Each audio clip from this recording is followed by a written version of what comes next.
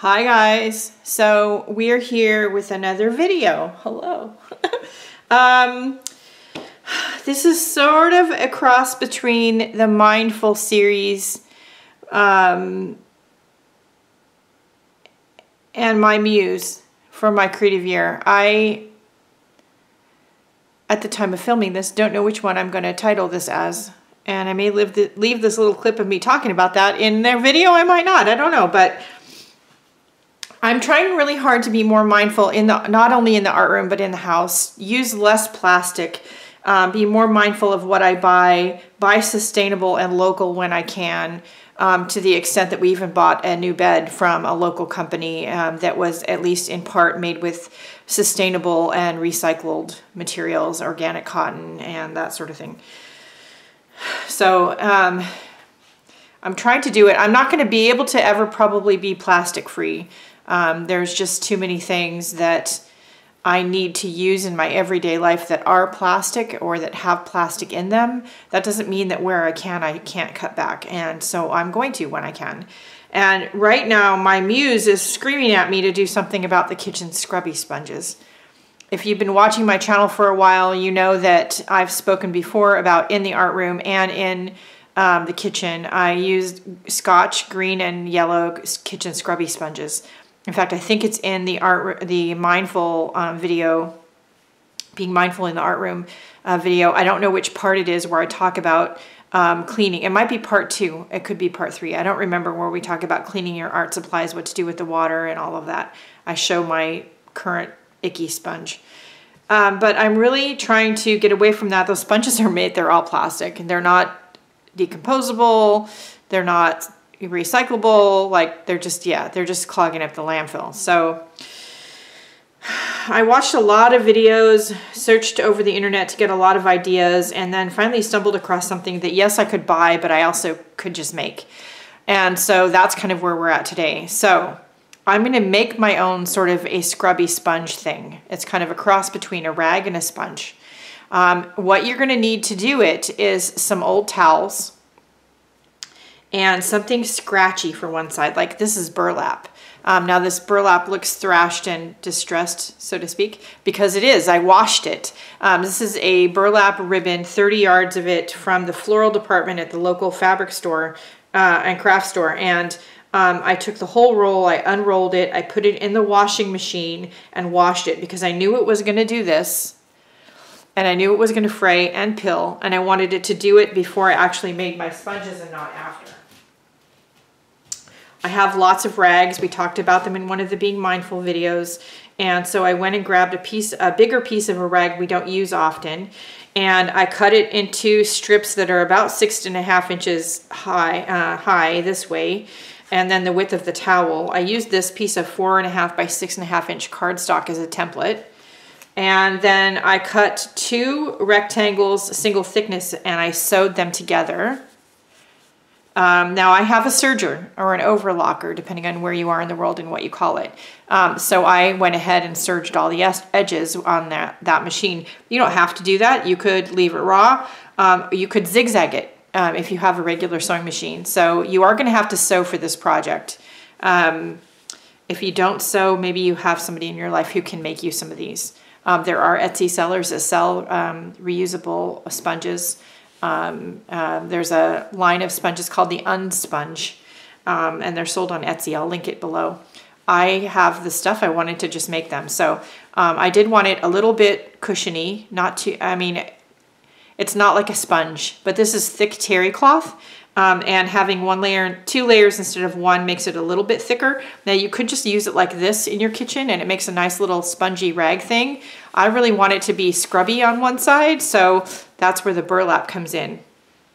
So I cut the burlap in, how long are these? They're about 16 inches approximately. So we're gonna fold them in half. And I'm going to serge around the edges of these too.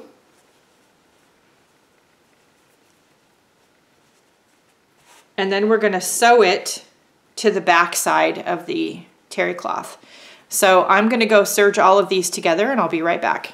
Okay, so now we have 8 of these, our double layer terry cloth, all serged or zigzagged together around the edge. And then we also have 8 of these, double layer of burlap, all zigzagged or serged around the edge. Now, the reason you want to zigzag or serge around the edge before you put these together is because otherwise, every time you get these wet, the terry cloth is going to fray like crazy and the burlap is going to unravel.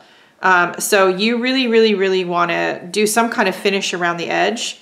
This is basically just loosely woven string. And so, yeah, if you don't do something to try to seal it, it's not going to last very long.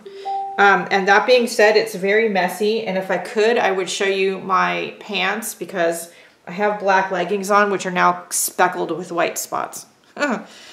Okay, so once you have these sewn together, and you know, for what you're going to use them for, you'll notice this one's not that, it's a little bit smaller.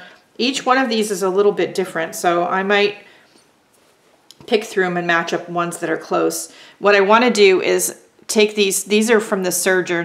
It leaves these tails on every corner. I'm going to tuck them towards the middle on both pieces. And then I'm going to straight stitch onto my regular sewing machine all the way around the edge to sew these together. So I'm going to do that and I'll be right back. All right, once you have them together, they're going to look something like this. And I think it's going to be a good, you know, kitchen sponge or even to clean my hands. The burlap is just rough enough that it's going to get, you know, the paint off my hands, which is one of the reasons I like the Scotch sponge.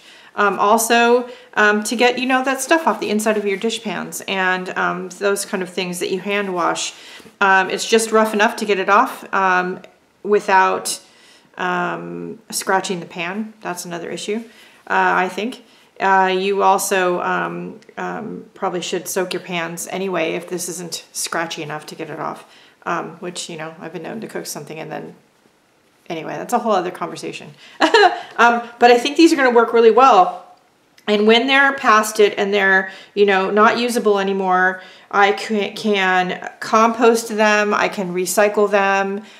There's some places around the country that recycle fabrics. But I also, if they have to go in the landfill, at least it's fabric. It's going to biodegrade. Yeah, so this is going to be cool. Now, when you are picking your fabric, the burlap is generally is an organic material, but you want to make sure your burlap and your terry cloth probably are all or mostly cotton, and that they themselves don't have plastic in them. But this, even if they have a little bit of plastic type materials in them, it's still probably going to be less than a kitchen sponge. So anyway, give it a try, see what you think. And yeah, I'm going to give these a shot and I may send a couple to a couple of people I know who might enjoy them and see what they think. That's it for right now. Don't forget to like, share, and subscribe. Hit that little bell icon if you want notifications of new videos when they come out. If you don't have a serger, like I said, take your different components and just zigzag around the edge. Use a small tight zigzag and go around 2 or 3 times before you sew your components together, and that will work just fine. If you don't have burlap, you could use some other kind of scratchy fabric. Something that's washable, something that's all or mostly cotton, natural fibers. You could also, if you're just looking to save money, maybe use some plastic netting, some plastic like onion bag type netting. I haven't tried it with that, but you could try it. So see what you think. And yeah, if you'd like to be part of my Creative Year, you don't know what that is, it's a Facebook group where we share creative ideas and inspiration. And the link is in the description below, along with my Linktree link, which has all my social media, the places you can support the free content here on YouTube and over on Facebook, including Teespring merch and Spoonflower, Redbubble, my Etsy shop, where to buy my book, my Amazon affiliate store, I have written a book, and more. And the most important thing, of course, is to go out and have a great day, do something nice for yourself, maybe the planet, and you deserve it, so does planet Earth. And yeah, that's it for right now. I'll see you later. Bye, guys.